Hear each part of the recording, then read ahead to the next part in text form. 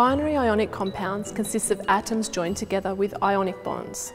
Some examples are sodium fluoride, aluminium phosphide, and magnesium chloride. You'll notice that although the word binary means two, binary ionic compounds can have more than two ions. For example, magnesium chloride contains 3 ions, one magnesium cation with a charge of +2, and 2 chlorine anions with a charge of -1. But there are only 2 elements present in the compound, magnesium and chlorine. That's why we call it a binary compound. You might already be able to see other patterns here too. In each compound, the first element is a metal, sodium, aluminium, and magnesium. And the second element is a non-metal, fluorine, phosphorus, and chlorine. And in each case, the ending of the non-metal has been changed to "ide."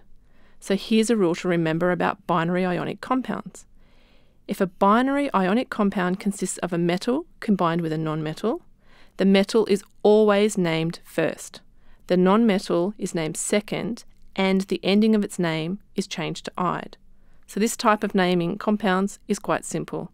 The only thing to be mindful of at this level of chemistry is that when we say metal, we're not talking about the transition metals, the big lump of elements in the middle of the periodic table that don't have a group number. There is a slightly different naming system for ionic compounds containing transition metals, which we'll talk about elsewhere.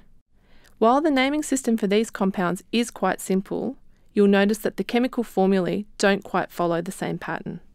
While the formula for sodium fluoride is NaF and aluminium phosphide is AlP, magnesium chloride is written as MgCl2.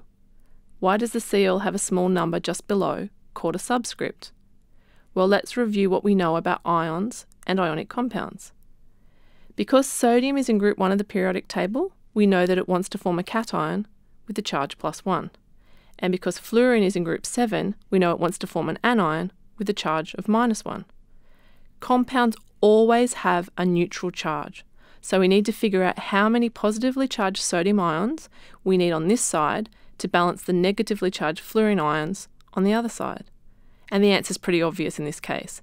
If we have one lot of +1, that gives us +1, and one lot of -1 gives us -1. These cancel each other out, so our formula must be NaF, one sodium atom with one fluorine atom. But what about magnesium chloride? Well, we know that because magnesium is in group 2, it wants to form a cation with a charge of +2. And chlorine in group 7 wants to form an anion with a charge of -1.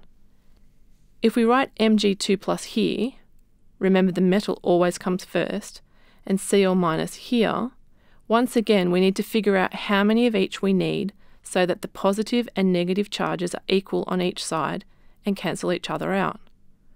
One lot of +2 will give us a charge of +2, and 2 lots of -1 will give us a charge of -2.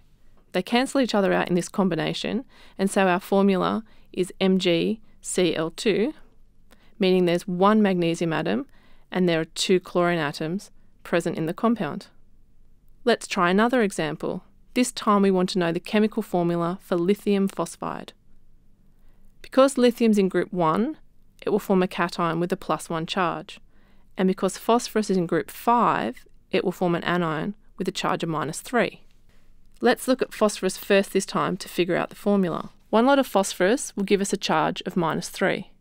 So how many +1s do we need to cancel that out? Well, we need 3 lots of +1 to balance out the -3. So the formula for lithium phosphide is Li3P. Let's use this same method to work out the formula for aluminium oxide. Aluminium is in group 3, so it forms a cation with a charge +3. And oxygen is in group 6, so it forms an anion with a charge -2. Now, this looks a little trickier because 2 doesn't go neatly into 3. So how many positive aluminium ions do we need to balance out the negative oxygen ions? Well, 2 lots of +3 will give us +6. So we now need -6 on the other side. How many lots of -2 will give us -6? -2, -2, -2 equals -6. So the answer is 3. So we need 2 aluminium ions and 3 oxygen ions to give us a neutrally charged compound. So that's how we go about naming and writing chemical formulae for binary ionic compounds containing a metal and a non-metal. Let's recap. To name a binary ionic compound consisting of a metal combined with a nonmetal, the metal is always named first, the nonmetal is named second, and the ending of its name is changed to "ide." To write the chemical formula, use the periodic table to identify what kind of ion the two elements will form. Write the charges for the cation, then the anion. Work out how many of each ion is needed to balance out the positive and negative charges on each side. Write the formula using subscripts to indicate how many ions are present in the compound.